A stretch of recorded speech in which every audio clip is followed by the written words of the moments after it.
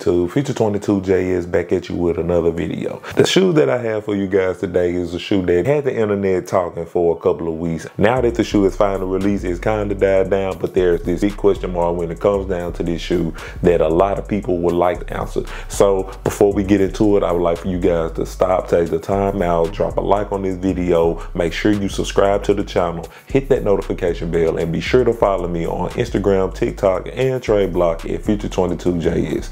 Now, getting into it, as you guys can see, we have a very big blue Nike box. Now, this is a collaboration with the Cactus Plant Flea Market. Cactus Plant Flea Market is a clothing brand. They were founded back in 2015, and they are very much known for their rather outlandish designs, and this one is no exception. So label reads Nike CPFM Air Flea 2. The colorway is black alabaster. You open the box, as you guys look, it comes with a yellow dust bag that has Nike Air Flea 2 on CPFM logo. This isn't no print, this is a full-blown embroidery. And here we have the Nike Air Flea 2. This shoe is one of those kind of trendy shoes that has been going viral on Instagram. It's no secret that Cactus Plant Flea Market gives a lot of crazy designs when it comes down to their clothing and their shoes. They have a pretty decent amount of Nike collabs over the years, and this is their latest one with the Flea 2. Now, I'm not sure what the inspiration is behind this shoe. I do have a massive respect for them because they aren't scared of bringing anything to life. This shoe feels like a rubber tire at the bottom. Now, this outsole looks like that it has a lot of traction to it, so I don't think you will slip, basically covering up a third of the entire shoe with the outsole alone. At the bottom of it has the outline of a footprint. It doesn't have any laces. It does have adjustable straps so that you can fit it to your liking. Have a lot of buttons across the strap so that you can give somewhat of a customization option to your shoe. Of course, they come with this big Nike swoosh,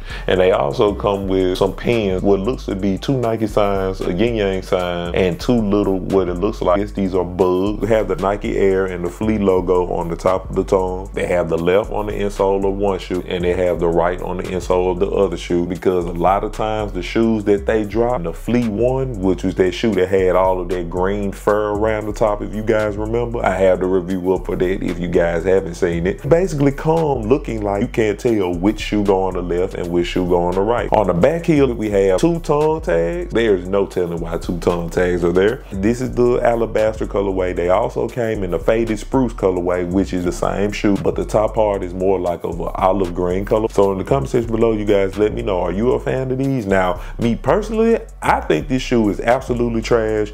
I wouldn't make an effort to put my foot in it whatsoever, but at the same time, there's a lot of people that like to have these type of shoes so that they can stand out, and most importantly, have something that a lot of other people don't have. Another reason why this shoe was being talked about all over social media was the size discrepancy that was going on based on the viral video that was going around. I'm not sure who the guy was. I don't know what page it's on. If I find it, I'll put it up on screen for you, but it basically went down as a guy that naturally wears a size 13 shoe had on a pair of these in a size 10 and a half. He was essentially saying that even though this shoe was a 10 and a half and he wears a size 13, it'll fit. Everyone that I know that copped this shoe says that it fits true to size. So I will say that it definitely looks comfortable, and it definitely looks like it's gonna last you forever. You live in an area where you get a lot of snow or a lot of rain, this really looks like it can get you through there, no lie. Now, I'm not a big fan of it, but a lot of people are. So in the comment section below, you guys let me know, did you make a play for this shoe? Now, the one thing that I will say, if you want their shoes, you have to go on and jump on it as soon as possible. Every last single Cactus Plant Flea Market shoe is on the better end of touching maybe $1,000 plus on the resale market. These haven't hit that just yet. They are pretty widely available,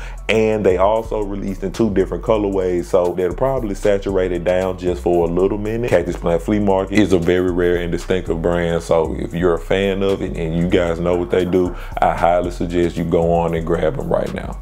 So that sums up the review. My name is Future 22JS, and if you don't know, please know that it's no ceiling to your inner potential. This was my review of the Nike CPFM Cactus Flea 2. Thank you guys for watching. I'll catch you on the next video. Be sure to dream with your eyes open, and always remember that your fear ends when your faith begins. Peace.